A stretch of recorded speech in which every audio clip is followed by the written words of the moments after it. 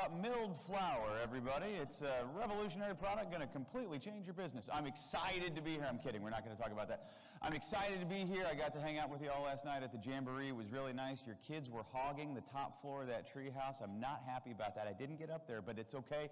Wonderful place to be. Super happy to be here. And I'm excited for you because we are going to have a very good time. We are going to talk for the next little bit about how to be more innovative, how to come up with solutions to problems, optimize systems, and occasionally create entirely new products, programs, and processes. It is thanks to innovation that we have some of the world's most amazing things like light bulbs and fiber optics and beer helmets.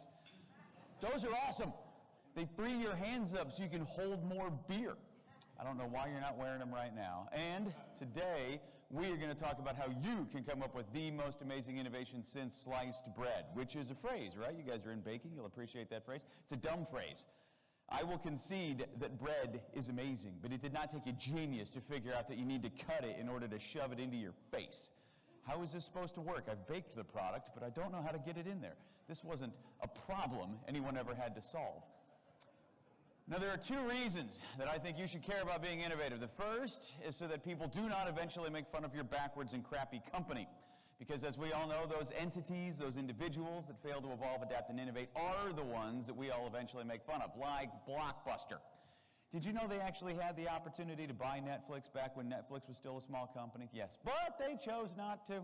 Apparently believing that this whole watching movies at home in your pajamas or naked without having to go in public and argue for 45 minutes about what to rent was a fad. And that is the reason that the only decent use for your Blockbuster card today is breaking into poorly secured homes. So this is the first reason I want you to pay attention, because I don't want this to happen to you. But the second, and in my opinion, more important reason you should care about innovation is because it is the best way to keep you from getting bored. Because if you never do anything new, you're just doing the same stuff every single day, right? You're going to work, you're doing some stuff, you're avoiding your weirder colleagues with their oversized lollipops. Then you're going to go to lunch, and you're going to go do some more stuff, drive home, watch TV, and then cry yourself to sleep. And none of us want this for ourselves. None of us said when we were kids, when I grow up, I want to be a mindless drone wallowing in a swamp of monotony until one magic day I ooze into retirement. So being innovative, it's not just a business strategy, it's not just good for your professional growth. It's at the heart of what makes life worth living. It's what makes us feel like we are moving forward in some meaningful, active, useful way, whether we're talking about building business success or our own personal happiness as well. This is the easiest and most effective way for us to feel engaged and enthusiastic in our own lives, and it is not difficult. And if you take nothing else away from what I say today, which is very possible because some of you are hungover, so if you take nothing else away today, please remember this. Being innovative, being creative, coming up with solutions to problems, taking advantage of opportunities is not hard. We just have a tendency to make it sound like it's hard sometimes. Because show of hands, and I'm not really going to call on you for pretty much anything, okay? But show of hands, how many of you have had to suffer through this crap before? How many of you have had to listen to anybody talk at you about how to be innovative? I'm sure you have. Like, it's a very common subject, right? TED Talks, lots of books about it. And if you have, I am very confident that the subject of innovation was introduced to you something like this. Everything you're doing right now is about to become obsolete. The world is changing faster than ever before. And if you do not come up with some massive game-changing industry shakeup in the next 18 seconds, you and your company are going to spiral into oblivion. Thanks very much for listening. I've also got a book you could read to scare the crap out of you too. I've heard a ton of people talk about innovation like this, and that's not useful. That's scary. But we only have two reactions to fear. There's only two things we know how to do with fear, and that's fight or flight. So, if I stand up here and try to scare you into being innovative, do it or else, you're going to do one of two things. You're going to fight back, you're going to say no, or you're going to just hide or duck and cover, wait for the whole thing to blow over.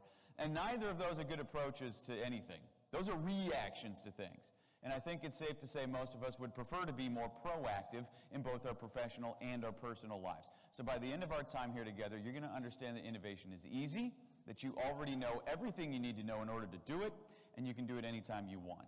This is not the province of some privileged minority of geniuses. This is built into our DNA. There are only 3 steps to follow, and all 3 of them are ridiculously easy. And we're going to get to that in just a second. But first, let's get rid of the fear. When people talk about the need to innovate, they have a tendency to talk about your need to come up with your next big thing. Market forces are constantly changing. Your competition's nipping at your heels. There's a pandemic, and we need to come up with something massive and disruptive and immediately awesome. And that is just a really inaccurate way to think about how innovation happens. There's this tendency to believe that you should tomorrow come up with like the next Google or Facebook or whatever. So let's put the pace of innovation into proper perspective, okay? This right here, what you're looking at on the screen right there, that is currently the next Google. Because right now, whatever that is a couple people working in a garage that nobody's ever heard of. This one right here is the next Facebook. Right now, the next Facebook, whatever that is a college kid in a badly decorated dorm room. Those companies didn't start amazing and giant and innovative. They became that way over time. They didn't even think they were going to become big and giant and especially innovative. Google tried to sell itself to Alta Vista, another early search engine provider, for the not-so-amazing price of $750,000 because they never thought they were going to turn into Google. Mark Zuckerberg tried to sell Facebook to MySpace and a few other companies because he never thought Facebook could turn into Facebook. And Amazon was never supposed to sell everybody everything from lawn chairs to spent uranium rods, you know. It was only ever supposed to be an online bookstore. That's how innovation happens. It doesn't come in these big, giant ways. Like your best practices, the things that you're doing at work right now that are the best things you do, that you can't imagine doing business without them, they don't exist because somebody shot out of their desk one day and said, "Eureka, I figured it out." It's not what happened. They exist because somebody kicked back and said, "Huh, that's kind of interesting. Wonder what we can do with that." That's where innovation comes from. Those of you who are married, I know a lot of you here with your families, your kids and everything, I'm very confident that your marriage did not begin with you sitting down on your first date and saying to your soon-to-be spouse, "I can already tell I'm going to marry you, so what would you like to drink?" Because that's creepy. That's when women fake a medical emergency and skip out on the date, right? First thing I said to my wife when we sat down for a first date was, "Hi, it's very nice to meet you. My name is Jeff. What exactly is it that you do?" It was not an instant marriage proposal. It wasn't especially romantic. It wasn't even a good first line. Our marriage came from very humble beginnings, as I'm certain did yours, and as will your next big idea. So as you think about the need to evolve, adapt, and innovate, please keep this truth of innovation in mind. Your next big thing will begin as a small thing. And if you don't believe me, allow me to share with you a big thing that wasn't always a big thing, the internet. I've done some research, and I have found out that this thing is popular. A lot of people using it these days. You should give it a shot if you haven't tried it out. I've heard people argue that the internet is now as essential to our society as oxygen.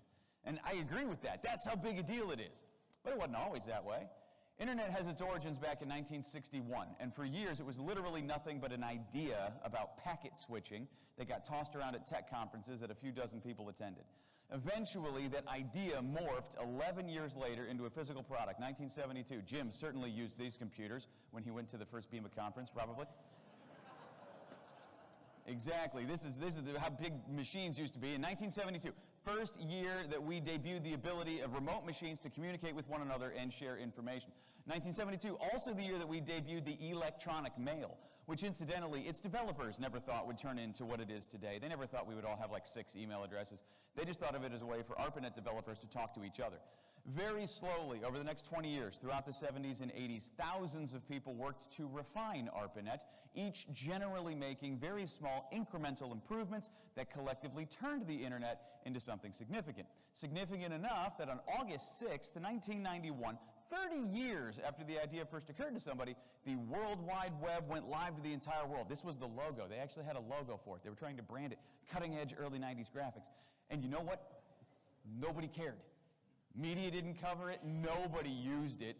It was a full year before the first picture got uploaded to the internet. This is the first photo that was ever put online. It's a CD cover sitting on some European researcher's desk who obviously did not think it was a historical moment. And do you want to know why it took a year for that picture to get uploaded? Because that's how long it used to take for things to upload. For any young people in here who have no idea why the old people are laughing, there was a solid decade where everyone in the world who wanted to get online first had to say this: "Don't pick up the phone, please!" Young people have no clue where the laughter is coming from. Why are they laughing? It's because the internet came in through your landline phone, and it prioritized phone calls. So if anybody in your house called out, or anybody called you while you were dialing in, it killed the connection. You had to start the whole stupid process over. So for any of you millennial, Gen Z people who complain about slow audio movie download streaming speeds, shut your mouth. You do not know pain the way we know pain.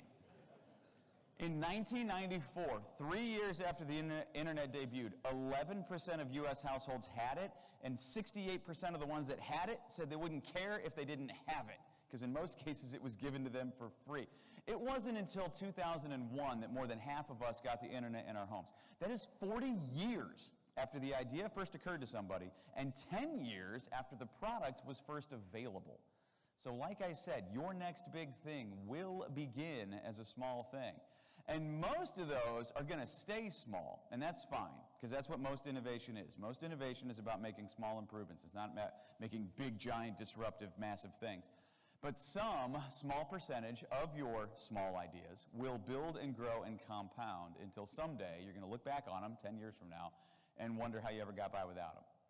So that is the first thing to understand about what innovation really is. No one is expecting you to come up with something that is instantaneously incredible and world-changing. Or if they are expecting it of you, or if you expect it of yourself, it is an unreasonable expectation. Your goal should be to come up with something that has the potential to be incredible and world-changing.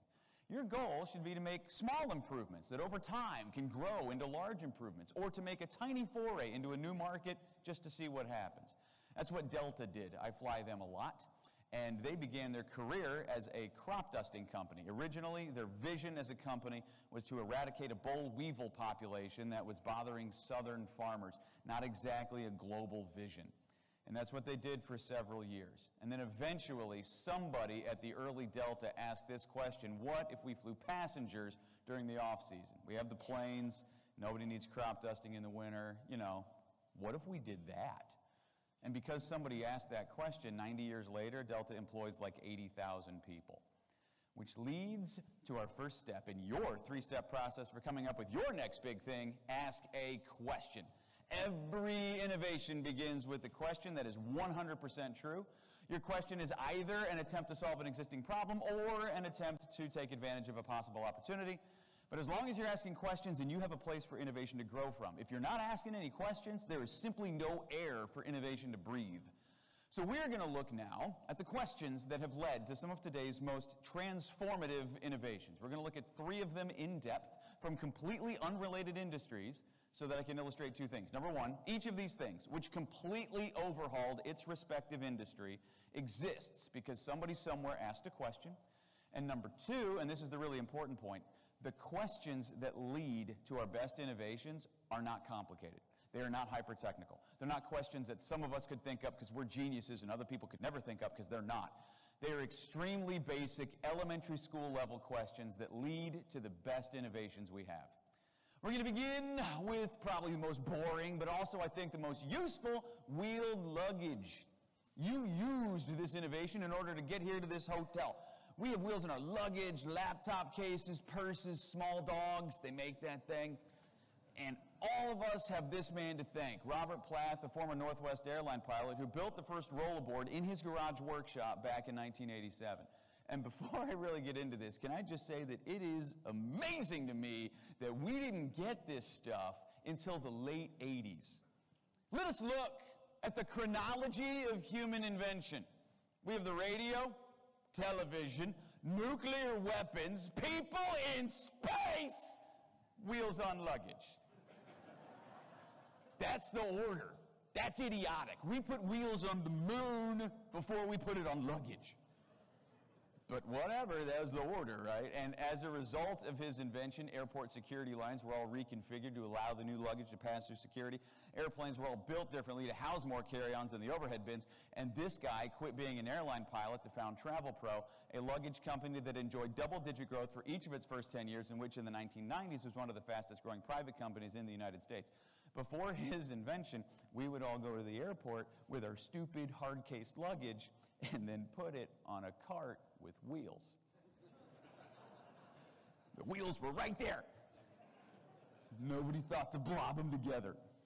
Except that that's not actually true. So the first patent for wheeled luggage goes all the way back to 1887. That's when Jim was born. I could not find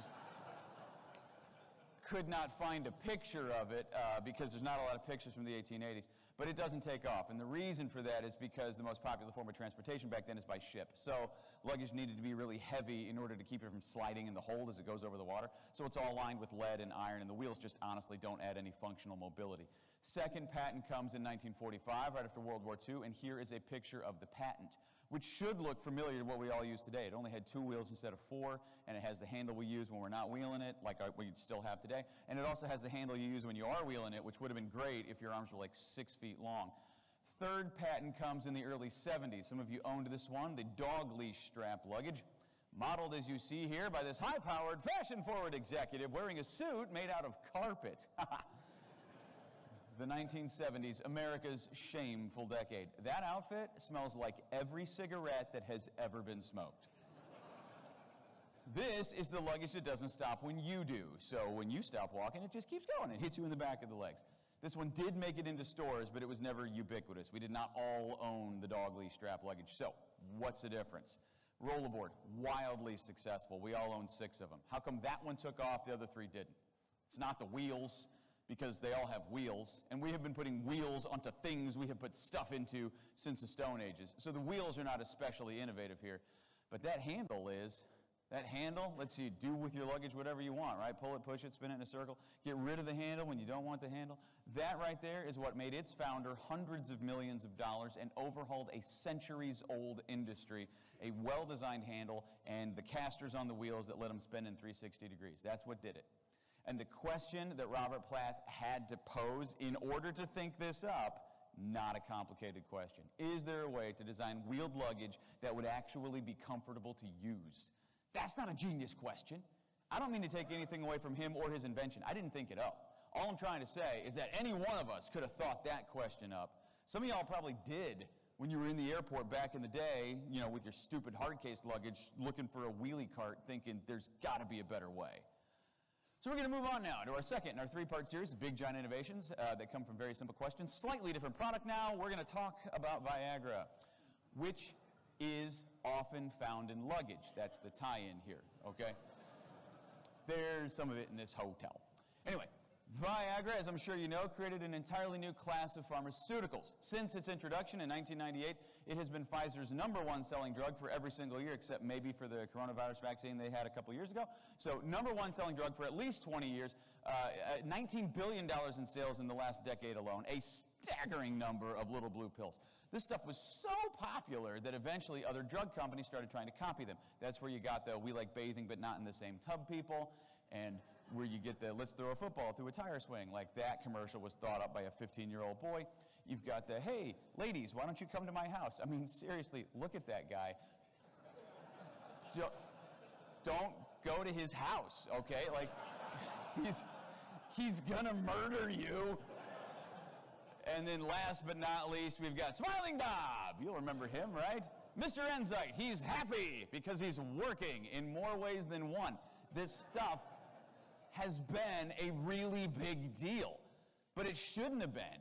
Viagra honestly shouldn't even exist because, as some of you maybe know, it was originally developed in 1989, a decade before it hit the market, as a treatment for high blood pressure. Now, this is a drug space that already had a lot of drugs in it. So Pfizer's not trying to create a whole new type of drug. They're not honestly trying to be all that innovative. They are trying to cannibalize an existing market. They're trying to be an also-ran. So they spent years testing Viagra's efficacy as a blood pressure medication, only to learn that it didn't really work. It wasn't very good. And so it was well on its way to being another in a long list of failed drugs, which in the pharma world is normal. 9 out of 10 drugs don't make it to market. So it would have been totally normal for them to say, listen, it failed human trials, kill the project, let's stop pouring money down this dead end, and let's put it into whatever's next in the pipeline. That is their normal process, what they always did. It's what they should have done with Viagra, except that patients were reporting a side effect.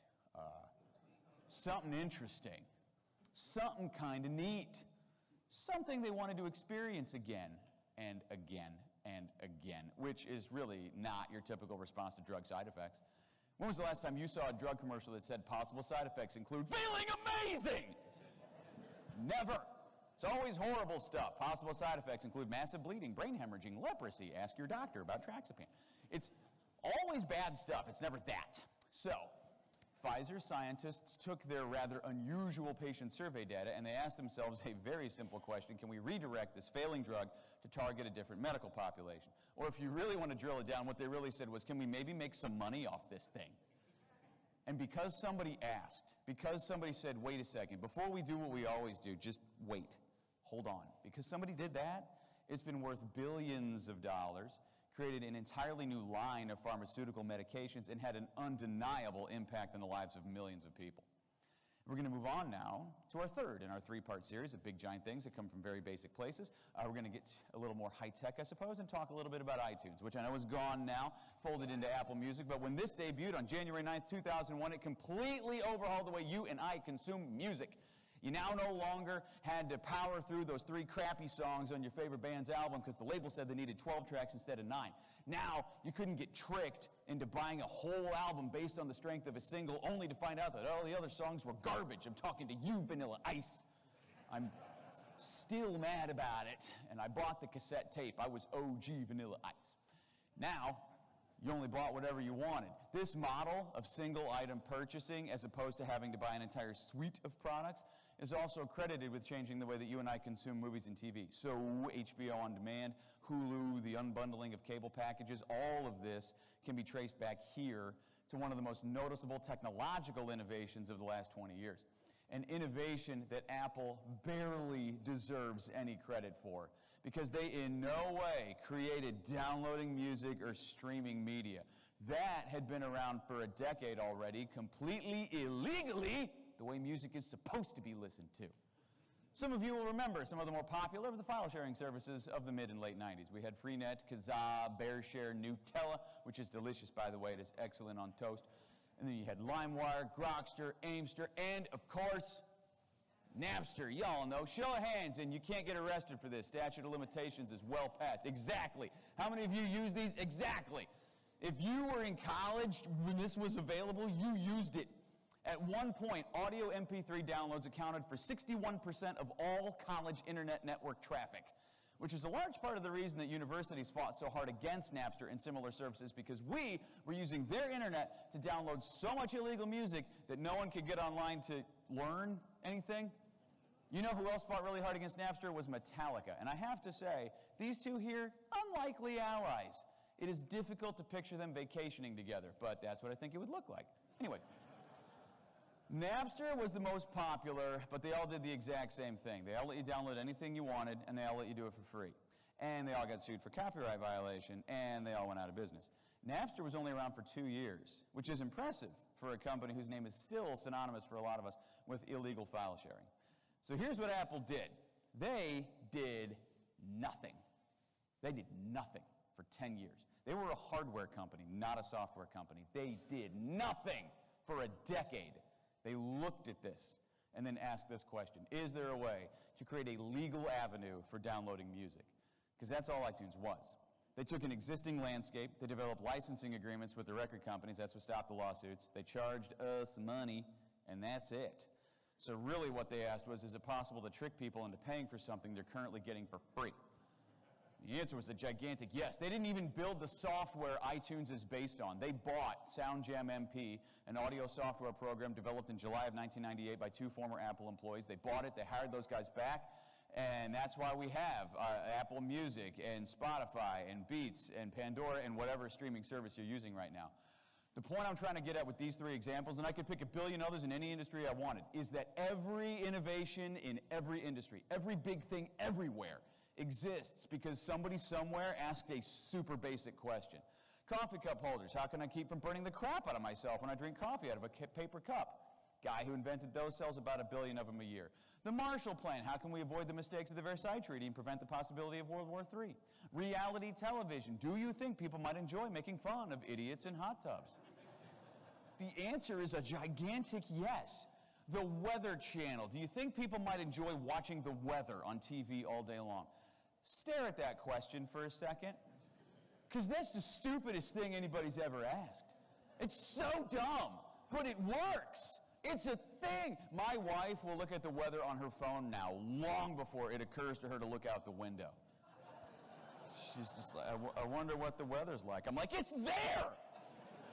You can even touch it. It's interactive. So ask a question. That's all you have to do to get your innovation started. And if by any miracle you don't have a single question bouncing around in your head, I got 11 of them for you right now. You do not need to write these down. I'm going to go too fast for you to do that. You can get this list later.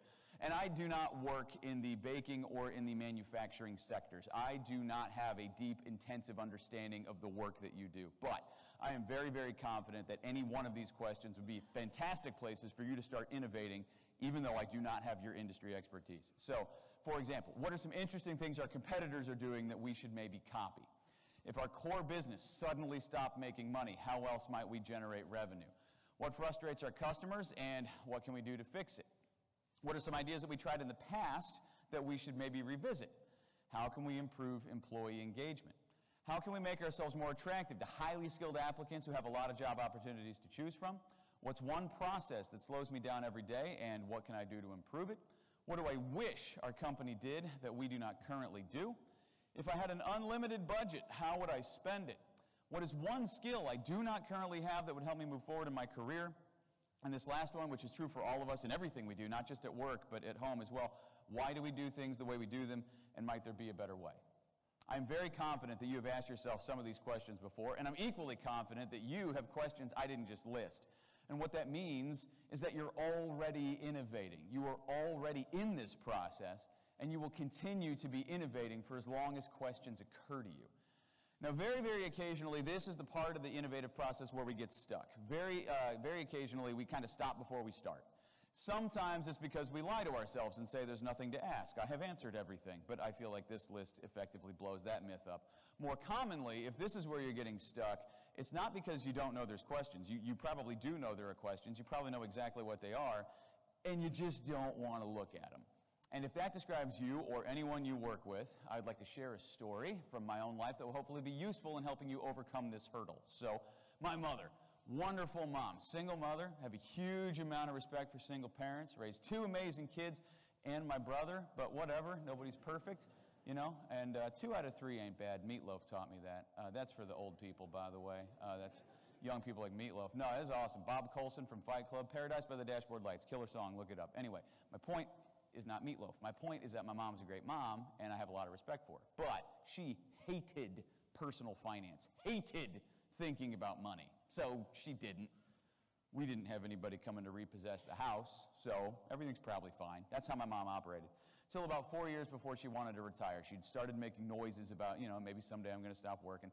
And so I said, well, we should sit down and figure out what that looks like for you financially. You know, budget things out, see if you're all right.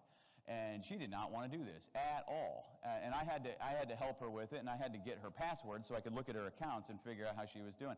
And it was a very, very frustrating experience, because every time I asked her a question, I got the same answer. How much do you owe on the house? I don't know. How much do you owe on your car? I don't know. How much do you have in the bank? I don't know. How much do you have in your 401k? I don't know. She didn't know anything. And she didn't want to help me. And it was like dealing with a child. Every 8 minutes, she's like, I don't want to do this anymore. And we were getting heated. And eventually, I found the thing to say that kind of broke through and moved us forward. And hopefully, this will be useful to you if you're struggling with this again for yourself or with anybody else. I finally said to my mom, listen, Mom, not thinking about this is not going to make it go away. And the same thing is true for you. The questions that represent the problems that you face or the opportunities that you have, they're there whether you ask them or not. The only thing that asking them does is gives you agency. It gives you a chance to do something about it instead of just sitting back and waiting for the world to do whatever the world chooses to do. And as I'm sure you know, the world has a habit of occasionally doing things to us that we kind of wish it didn't. So in other words, the difference between taking charge of your life or letting life take charge of you is whether or not you're asking questions. So that's the first step. Ask a question. Super basic question. Elementary school level question. Get your innovation off the ground. Step number 2 is to think about possible answers to that question, which should be obvious. Got a question, you're going to need an answer. So this should be the easiest part of the whole process. But this is where we usually get stuck. This is where we usually stall. And it's not because you're not smart. It's not because you can't think. You guys do work that I very much appreciate. I love eating, but I barely comprehend how you make it happen. I was going through your magazines and looking at some of the equipment that you sell, and it's just all magic. It's just incredible. So it's not that we can't think. It's that we have a tendency not to value thought, because it doesn't look like work. Because if you come to where I'm working, you see me typing on a computer, I'm on a phone call, that guy's working. I'm being productive. But if you come to where I'm working, I'm just sitting there, you know, with a far-off look in my eyes, and you're like, what are you doing? I'm like, oh, I'm thinking so hard. Yeah, the thoughts are just exploding. You're not going to believe me. You're going to think I'm screwing off, wasting my time practicing my Dumb and Dumber impression. You're not going to think that I'm doing anything useful in that moment. That is the biggest problem with creative thought. It doesn't look like anything. We have a tendency to value work that looks productive over work that doesn't look productive, even though thinking about how to answer our questions is one of the most productive things we can do.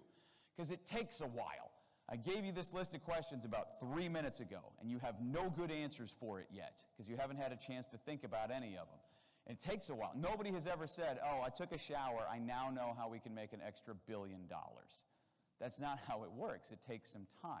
And most of us do not feel empowered while we are working to kick back and think about how to answer our questions.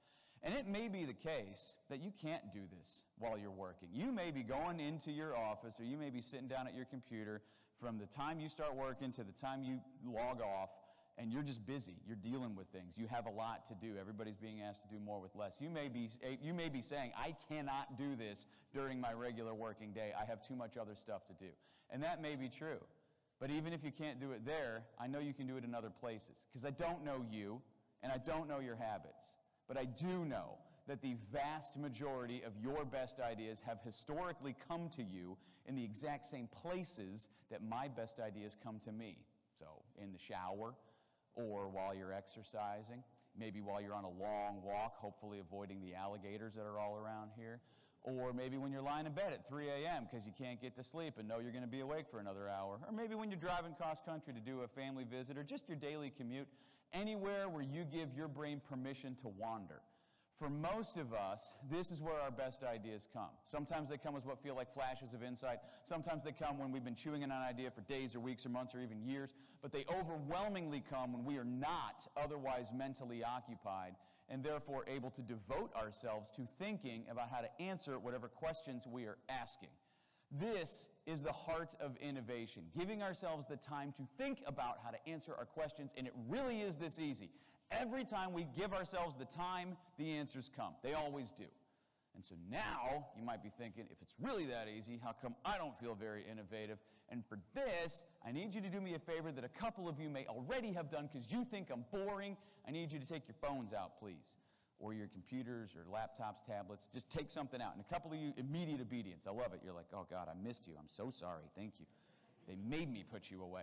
I want you to take your phone out because I want you to do something in just a second. And I don't care what you do. I don't care if you answer your email. I don't care if you film a TikTok video. I don't care, all right? I'm going to keep talking, and I'm going to put some pictures up here that you maybe want to look at, but I genuinely want you to do something on your device while I continue talking because that's how I'm going to make the point I'm going to make. We're going to do this for about 90 seconds, all right? So pick something you can do in 90 seconds. And I know you can scroll through news headlines in 90 seconds. I know you can do a social media post in 90 seconds. I know you can play a level of video game in 90 seconds. I'm going to take a drink of water, all right? And then I'm going to let you all lock in. And I want this place to feel like an airport. Lots of people near each other, nobody interacting with anybody. So, okay. Delicious. Okay. Here we go. The Magna Carta was signed in 1215 and is considered to be the first legal document establishing personal liberties. This is a picture of a panda.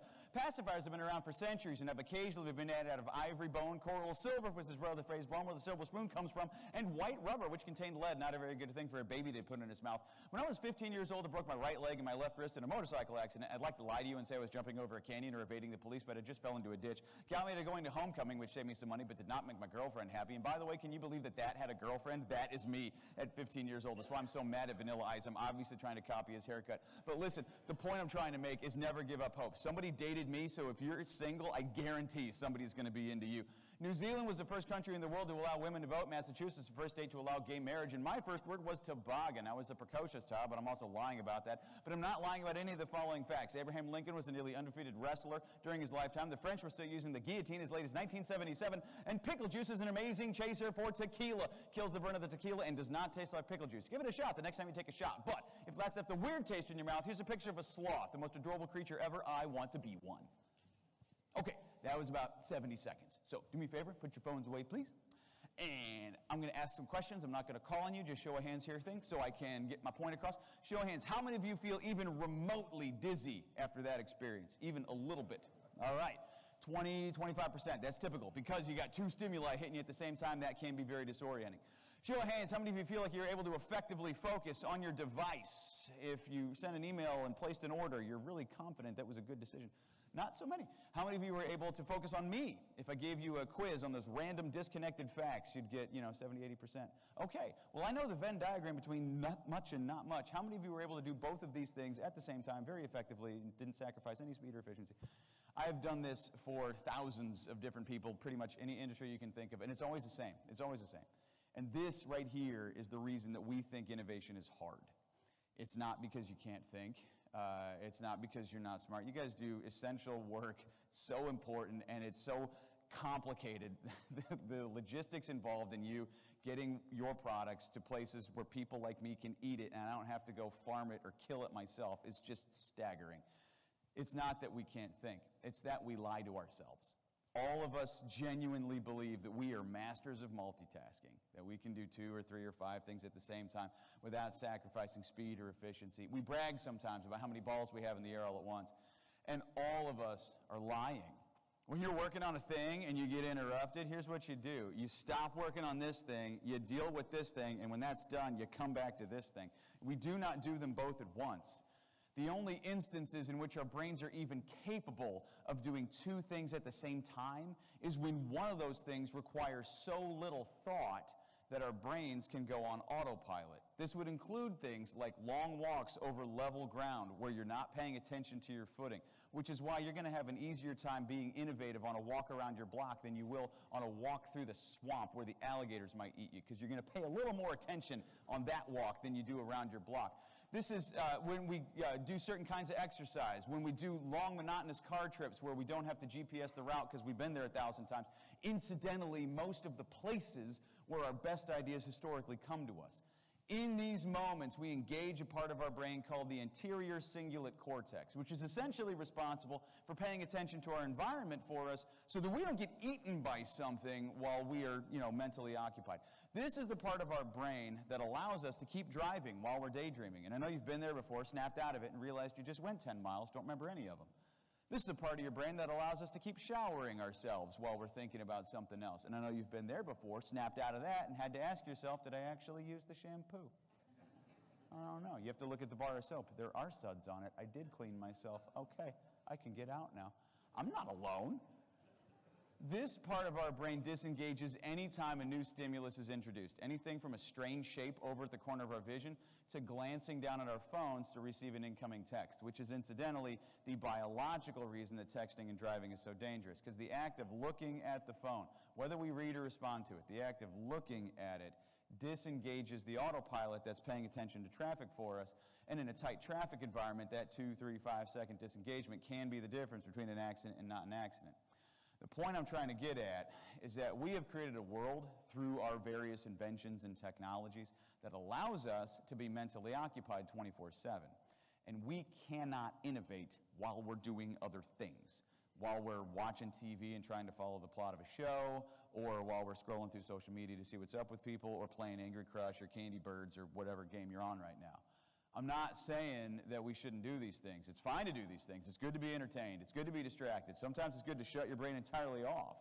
What I'm saying is that while we are doing these things, we cannot innovate. It is not possible. Our brains are not built to do 2 things at the same time. So, if you want to speed up, if you want to see yourself personally or your company as a whole blowing past your competition because you are coming up with new and better ideas at a faster rate than others, if this is in any way important to you, you first have to slow down. And I know that looks like a contradiction, but it's the truth, because your best ideas are going to come to you in moments where it looks like nothing's happening. They're going to come at events like the Jamboree last night, when you're having a couple drinks and just having a conversation, a messy, meandering conversation with some colleagues about a problem you're facing in your business or a thing you've thought about doing maybe, and you want to just flesh it out. And there's no better proof of the truth of this statement than the pandemic. Because in March of 2020, uniquely in human history, every business, every family, every person on the planet all got shoved the same question into their face. What the hell do I do with this? All of us all had the same question. We had to answer it. We didn't want to, and we had to. And we did, in a lot of different ways. And some of the things we came up with during the pandemic, they just got us through the pandemic, and we don't do those things anymore. But some of the things we came up with, we found out those are actually pretty good practices. And we're still doing them, even though we don't, need to do them because of the pandemic anymore. We're going to look back, if you haven't already, we're going to look back at the pandemic as the most innovative time in living memory, because we had no choice. The world forced us to answer a question we did not want to answer, and we did. And if we can do it when the world forces it on us, we can do it anytime we want. So step number 1, ask a question, basic question. Step number 2, give yourself some undistracted time to think about how to answer your question. And then step number 3, do whatever you thought of. That's it. It's so easy that it's almost embarrassing to put here, but this is the step that everyone's an expert at. Every single one of us knows how to work towards a goal once we know what the goal is. And in this respect, there is essentially zero difference between business as usual, which requires us to do work, and pursuing an innovative solution, which requires us to do work. The work we do might be different, but the act of working, that's exactly the same.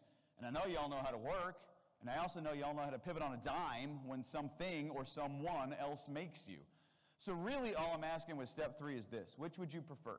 To only do what other people or outside forces require of you, or to occasionally do what you think should be done, and better yet, convince other people that what you think should be done actually should be done and get them to do it too. That right there is the most fundamental pleasure of human existence, convincing other people that our ideas are right. And you want to know why I know that? Because I am married. And my wife loves trying to get me to do what she thinks I should do. She is endlessly innovative at coming up with ways that I could improve myself. I'll give you an example. This will hit home for some of you. When I am not traveling, I work out of my house. And it is the only room in my house that is mine. And I think a lot of married men have this situation. We get a room in our house for ourselves. And a lot of times, that's an unfinished part of the house. So, right? You have the garage or the shed out back or the basement that smells like mold and death, and they're like, enjoy the man cave, right? Usually, that's what it is. But I have an office, and it's on the main level of the house, and I use it for my job. And my job pays for the house my whole family lives in, which I feel like is an important point. And my wife wants curtains in it because the house is on the main level, and she wants the whole main level to be tied together aesthetically. She has a vision for how my office is supposed to look. And I don't want any curtains in my office. I want one room in my own home. I think I deserve one room in my own house that doesn't have any live, laugh, love crap anywhere in it. I am so sick of Instagram posts and Pinterest and chalkboard paint and reclaimed barnwood and shabby chic, whatever the hell that means. And the worst for me are the signs that pretend to be art that tell you what the room you're in is for. We have those all over the house. Happy families do laundry. Well, what the hell does that mean? Unhappy families also clean their clothes. We have a sign in our living room that says gather. I'm like, oh, that's what this room is for. Oh, super helpful. I thought it was for bullfighting. I was so confused. Now I know. She's won the whole house. I want one room without that stuff. So we had a conversation. I said, listen, we agreed when we bought the house that I was going to get one room in it that was for my office, which, by the way, pretty nice concession on my part because our house has more than 2 rooms. I don't want half of the house. I want 11% of the house, and this is the part I want. You don't even come in here. 100% of the people who use this room are me, okay? So, I don't want curtains. I was super polite about it. So we got the curtains, because duh. I mean, everybody saw that coming, right? Yeah. After a year, I'm so proud of me. I held out for a year, but she's just like a woodpecker, just curtains, curtains, curtains, drilling it in. Eventually, I'm just like, shut up, you can have them. And you know, the worst part of the whole thing is they look good. Yeah, I know. The women always applaud. She was right. Do you want to know why I just spent 3 minutes outlining my not 100% true, not embellished at all, year-long argument with my wife about curtains for my office? It is to point out that you are endlessly innovative in your personal life. This process, you do it every day at home. Because problems come up at home whether you're looking for them or not. Opportunities come up whether you're looking for them or not. How are we going to save enough money to send the kids to college? Or should we move so that we can be closer to your parents? I don't know what they are, but they come up. And when they do, what do? You do the same thing everyone else on the planet does. You talk about it. And maybe it's one conversation and maybe it's 20. And maybe it's easy and maybe you fight. But at the end of that, you come up with a plan and you execute the plan. And if everything works, then great. Problem solved, opportunity taken advantage of, move on with life. But if it doesn't work, you revisit the situation with new information, you have a new collection of conversations, you come up with a different strategy, and you execute that. You have been doing this for forever in your personal life, and it's no different at work. It's no different today than it was 10,000 years ago. People have a tendency to talk about innovation like it's a skill that some people have and other people don't. Hey, listen, I'm very innovative and you aren't. Allow me to teach you how to re-engineer your brain for maximum creativity. That is condescending and insulting. You want innovation in 4 words? This is the whole process. Ask, think, do, and repeat. That's it. That's all it ever has been. You've been doing it your entire life, and you can do it with anything you want. So my goal today is to try to demystify, uncomplicate, simplify a process and a concept that I think is often made overly complicated, and make sure that you walk out of here feeling very, very comfortable, that you were able to handle the challenge of coming up with interesting solutions and solving whatever problems you've got, taking advantage of whatever opportunities are on your horizon. What I want to do now, though, is start to make this a little bit more directly applicable to you. So I'm going to go through this process with something that might be useful for you, all right? So I'm going to start with the question. That's the question that I picked. How can we improve employee engagement? So that's step 1. And then if anything I say in the next 7-8 minutes is useful to you, I want you to remember that it all comes from me doing what I just said. So I picked a question, then I thought about how to answer it, and then I said those words out loud. So if any of this works for you, that's where it comes from, just following this process. So you may know for the last 10, 15 years, very consistently, survey after survey shows across all industries that approximately 2/3 of us are disengaged at work. You may have heard this before. It's a very common statistic to share. What I don't think is quite as commonly shared is at the exact same time that 2/3 of us are disengaged at work, 2/3 of us are satisfied at work. And I thought that was weird. How can most of us be satisfied and disengaged at the same time? How can that be possible? And I think the reason for this is because of the way we typically conceive of what effective leadership looks like. Because if you've been to a leadership conference or read books about it or anything like that, you probably have, it is very generically, typically presented in a binary system. So very, very basically, there's a bunch of things you could do that would make you a good leader. There's a different bunch of things you could do that would make you a bad one. Do the good stuff, avoid the bad stuff, you'll be fine. I think that's how it's usually presented.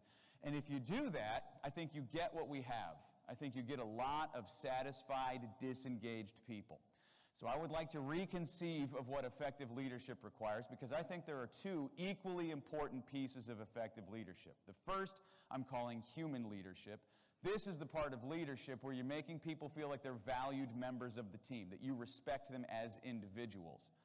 And the second half, equally important, is vision and mission leadership. This is the part of leadership where you're getting people to buy into what you do and why you do it, the value that it brings to the world. Both of these are critical in order to have engaged employees. And the reason that I'm saying this is because several years ago, ADP, the big giant payroll processor, crunched the data from a huge survey put out by the Society of Human Resource Managers. And it was about 300,000 people who responded to their survey, and it was everybody. It was every age, every ethnicity, entry level to C-suite, every industry. Just a big, giant cross-section of the working world. And they crunched that data, and they found these to be, in order, the top 6 motivators of engaged employees. And if you look at this list, and you can answer yes to all of these things. I like the work I do. I like who I work with. I'm able to do what I'm good at. I like who I report to. I think my work makes a difference here, and I'm able to do that job the way I like to. If you can say yes to all 6 of these things, odds are you would describe yourself as an engaged employee. And obviously this is what we want for the people that we lead as well, right? And if you look at this, 2 of these things deal 100% with issues of what I'm calling human leadership, of making people feel valued and respected as individuals. And 2 of these things deal 100% with issues of what I'm calling vision and mission. It is very, very difficult to be engaged if you think, well, people like me here, but this job is pointless. And it's equally difficult to be engaged if you think, we're saving the world and feeding the nations, but they would replace me with a robot if they could figure out how. That is why both pieces of leadership need to be happening simultaneously in order for you to have an engaged workforce. And right now, it might look like I'm asking you to do 6 different things, which does seem kind of like a heavy lift. So I'm going to try to drill this down as simply as I possibly can, because these 2 here, if you really drill it down, all you're saying is, I like you. I'm glad you're here. I think it's great that you're a part of our team. That's all you're really saying. These 2 here, what you're saying is, the work we do makes a difference. This stuff matters. And all you're saying with these 2 here is, I think you can handle the job. I know you're up to the challenge. I like you, the work we do is important, and I know you can handle that work. Those 3 pillars of engagement are really all there is. And there's a million different ways to say or show any one of these 3 things. I'm not going to sit here and try to talk to you about specifically how you should do that. That is yours. You know your people better than I do. And you know how it makes the most sense for you to get this point across. But if on a regular basis you can figure out how to say, I like you, the work we do is important, and I know you can handle that work. You figure out how to say or show those 3 things on a regular basis, you, I think, will see much higher engagement out of your people than maybe you do right now. So that is hopefully a useful way to think about leadership and how to drive employee engagement. And again, if any of that is useful to you, then remember, it all comes from me following that 3-step innovative process. So now it's your turn. So here's what I have done. On every table underneath the flowers or underneath the mints, there is a piece of paper with a question on it, and each table is going to be its own group. There's a couple back in the back, so you people don't get out of this either. And here's what's going to happen. For about 15 minutes, I want you just to talk with each other about how to answer the question that is on that piece of paper. And there's 2 things that you can kind of think about. One is, what are some things we've done recently that have successfully answered this question? And one is, what could we do in the future that we're not currently doing that would help answer this question? I want you to spend 15 minutes talking with each other. I need 1 secretary per table. And in 15 minutes, I'm going to come around and start asking you to share a couple of your ideas and thoughts. I'm pretty sure you know what you need to do. If anybody has any questions, let me know. But the next 15 minutes are yours. And we have done our 15 minutes. Let's see, we got this one. Perfect. All right. I would like you to wrap up your conversations, please. I hope you enjoyed that. I hope you found something useful. And I am now going to come around and, I'm going to ask first. I'm going to ask if there's any tables who would be willing to share 1 or 2 of the thoughts, like the question they had, and then 1 or 2 of the thoughts that they came up with. If you're not willing, I'm going to make you do it anyway. So it'd be easier if this is voluntary, but it doesn't have to be. Who would like to start? Anybody? I will come around with the microphone. Somebody over there. Perfect. Thank you very much. Here we go. The lady in the back. What was your question, and 1 or 2 things that you all thought up? Our question was, what do I wish our company or industry did that we don't currently do? So we had a very healthy conversation about technology over here. We were talking about how we'd like to see applications be used to monitor the production in your bakery line, and how we go about doing that, what's available, what data is available to make that happen. And I was saying, I think we need to get a technology industry into our industry to marry with all the initiatives that we're doing, because it'd be great. How many of you would love to be looking at your phone, not during his session, but look at your phone and be able to see what's happening back at home on your production line? Or if you have something that's down, how much is it costing you? And just do that right from your phone. How much do we do from our phone, right? So we talked how that could be possible and what it would take for our industry to bring that in. That's fantastic. I mean, yeah, oh, go ahead, yes, applause, yes. Sorry. I could see a future BEMA conference where you have, different vendors and like just a broader collection of people who are here as well to make it more comprehensive. Yes, it looks like you got voted it, sir. Your question and then one or two things that you discussed. Our question was, how can we improve our customer experience? So we came up with a lot of answers, and we thought, well, we've got a customer here. Let's ask him. So customer came over, we asked him, and he said, get rid of you. Talking about me. That's true. And so we took that to mean, got to be willing to ask a tough question. And even if you get the answer that you don't want to hear, you have to listen to it. That is good, and I congratulate you on your final BEMA conference. So, yes. Excellent. But yes, no, I mean, asking tough questions, listening to answers, even if you don't like them, fantastic advice, not just for work, but also dealing with those moronic people you chose to marry and create. It's true for personal lives as well. Your turn, sir.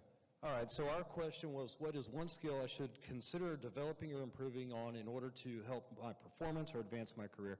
We've got a pretty diverse cross-section at our table, and we kind of settled in on communication, right? I mean, it's the one skill set across all industries, across all disciplines, that impacts everything. Improving your communication, and not so much just the way you deliver, but understanding how the recipient is processing that knowledge. If you're able to understand how they're receiving the information, you have a greater opportunity to get the impact and the result that you want, which may be not complete agreement with what you're saying, but giving them the opportunity to then give you feedback on maybe a way to innovate or approach the problem a little differently. So communication was the universal. Perfect. Thank you very much. And I talked at a lot of conferences, of course, in the last several years, or several months rather. AI and how it's going to impact the industry is pretty standard conversation at pretty much every conference we go to. And one of the questions, or one of the topics that always comes up is, what can and can't it do? And when you're getting into that like active listening, emotional intelligence like you're just describing, that's something that there's really no technological fix for or shortcut for.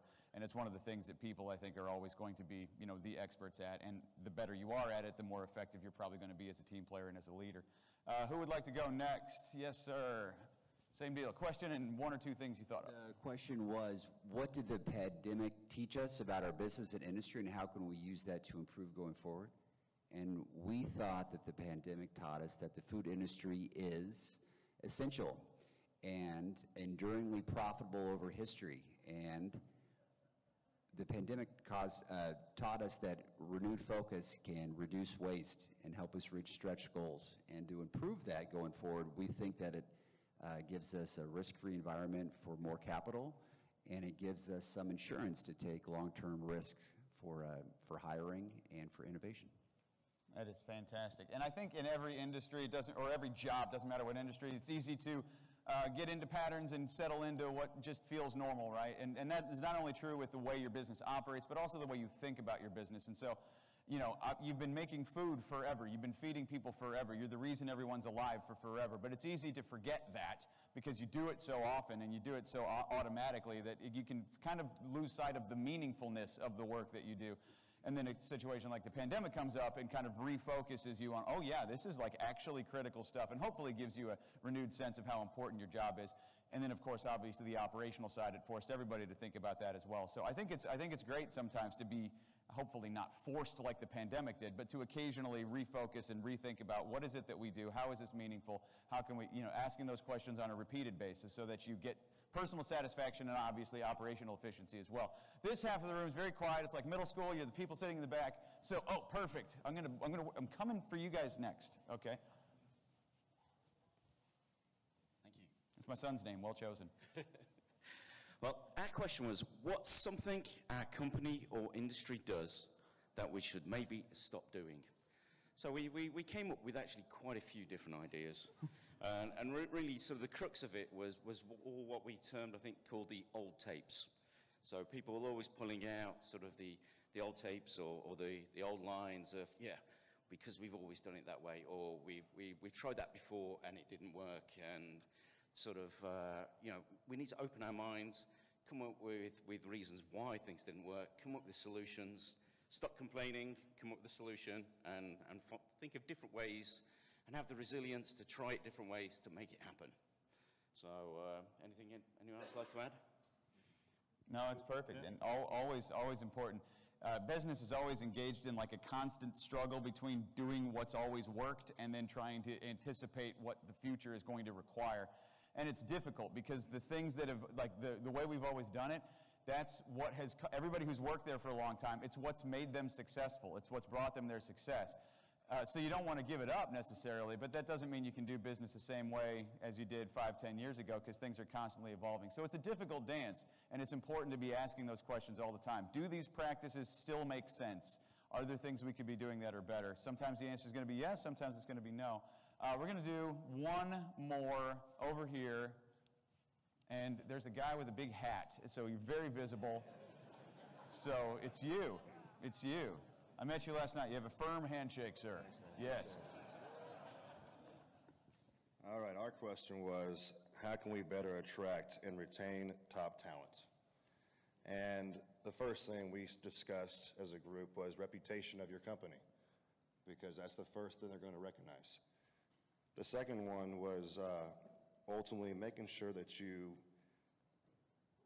make it family engaged, because the family keeps the people in the door. And also making sure your talent feels recognized for what they do. And it's not always about money with everybody. Sometimes they're actually more incentivized by having more time off, right? Or just feeling more appreciated for what they're bringing to the table. So knowing your talent, knowing what they want, and making sure you have a custom retaining plan, not just a retaining plan. That's perfect. Thank you very much. And yeah, applause for everybody. A couple comments on that. So I go to lots and lots of conferences, and most of them actively discourage family from attending. You know, it's like, this is my getaway. Let's go drink. And you guys also drink, but with your kids, which I think is great. But no, like I said, I got to go to the Jamboree last night. I actually sat behind your grandparents, I think. They had the 14-month-old. I don't know if it's your son or if it's your nephew. It's your brother. Oh, that little baby's your brother? 14-month-old's your brother? You're kidding. Wow. Good for your parents, like one way or another. Good for you guys. Okay. Yeah. All right, well. Well, one of you was a surprise. So, anyway, so you and your brother, that's super cool, but the fact that wasn't expected. So I was like, the fact that you have your family here, that you encourage your family to be here, that your kids know each other, as you were saying, that's a big draw, you know, for a lot of people. But I want to talk about the first point you said when you're talking about reputation, because a lot of industries, most of the industries I talk to, they will say some version of, it's hard to get people here because we're not sexy. And they typically think of sexy as like, there's like 4 companies. It's like you could work at Google or Apple or some company that has like massage parlors and beer on tap, you know, in the whatever, the conference room or something. And the only thing I kind of want to say to that is, first off, those perks that you hear about, they get people in the door, but they don't keep them there. And if you look at the studies, those companies that have those like super sexy perks and stock options and stuff, their turnover and attrition rate is pretty much the same as the companies that don't have it. So it's not necessarily that big of a draw. What is a bigger draw is what you're talking about, that sense of belonging, that sense of community. But a lot of companies that don't consider themselves, or industries that don't consider themselves to be sexy, don't advertise to people because they think that they're not that appealing. But if you advertised as an industry, this is a family-minded place, you're going to make friends, you're going to have a community here, you're going to be able to build a lifelong career here. I think it was Jim who was saying, like, most of your friends and colleagues have come from 35 years of being at this conference and working with people in the industry. That's enormous. That's a huge thing. And the more that you're able to push that out to the broader population, the more you're going to find people who find that attractive and who are going to want to work here, even do something cooler, because that's not really what's as important, I think, as feeling like you belong somewhere. I want to just kind of synthesize all of this, and we're about to wrap up in about 5 minutes, but I want to synthesize all of this by just saying that you came up with, in my opinion, a hell of a lot of really interesting thoughts in 15 minutes. This is the equivalent of, it's about as much time as it takes to have a beer. This is like going to a bar and having a drink with a friend after work, picking a question and just talking it over. This is what you might do at your family dinner table. If your kids are old enough to engage in these kind of conversations or find your work interesting, you can pick one of these questions and talk about it with them. Like I said, you could do it last night at the Jamboree. You can do it later during the break. You can do this by yourself when you're going on a walk. It didn't take a lot of time, and hopefully you walk out of here, those of you who participated in it, feeling like, oh, that's really, yeah, I got some things to think about. It doesn't take very long. As long as we give ourselves the time, really interesting answers come. So I hope you feel like this is a lot more easy to achieve than maybe you thought it was when you walked in the door. I'm going to wrap up, like I said, in about 3 or 4 minutes. I appreciate your participation and all the very thoughtful answers that you gave to this. For those of you who want the takeaways from this presentation, I kind of took your notes for you. So if you text my name to this 5-digit phone number, you'll get a free PDF. This is not a sales pitch. I'm not selling anything. This is just a free piece of information for you that has the main takeaways from this presentation, and it has a collection of strategies for you to think about when you're talking about how to find the time for yourself to come up with answers to your questions, how to convince others to listen to you when it's time to share something that you think is worth sharing.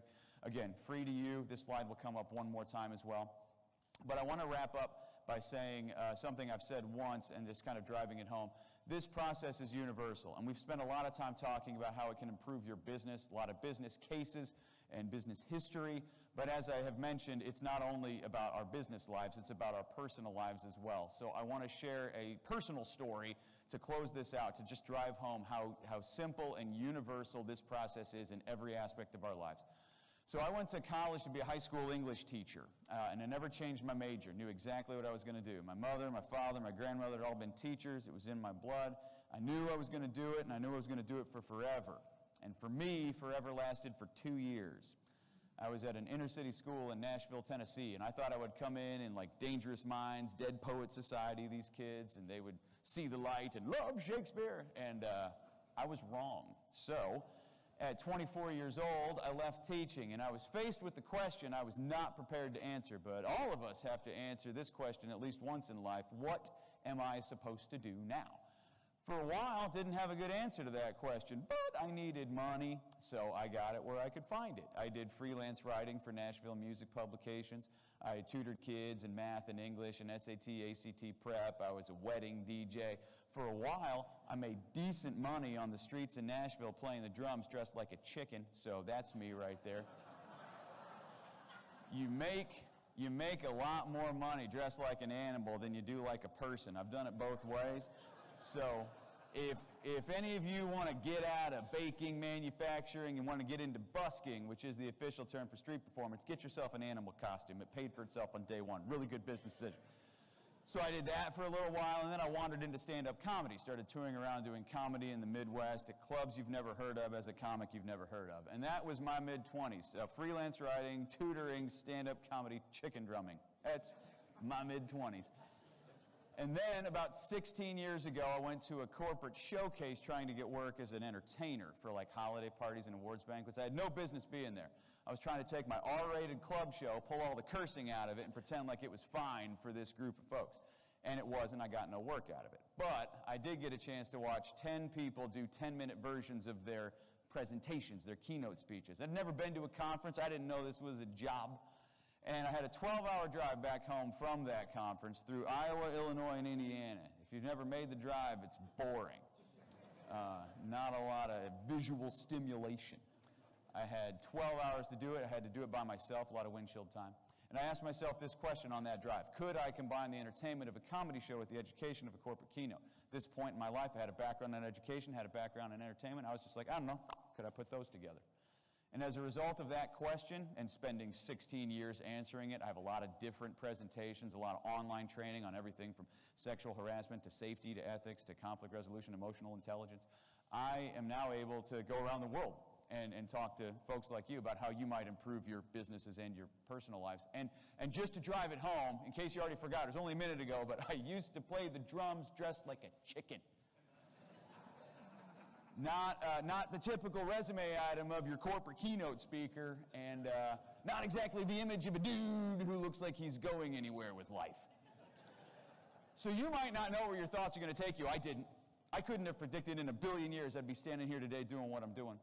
But because I could not have predicted this, here's what I know is true for you.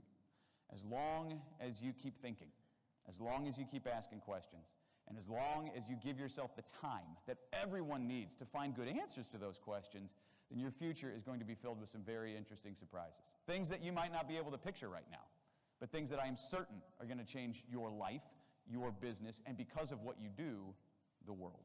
I want to thank you all so very much for listening to me. I hope you had a wonderful conference. Thank you for letting me be a part. Thank you.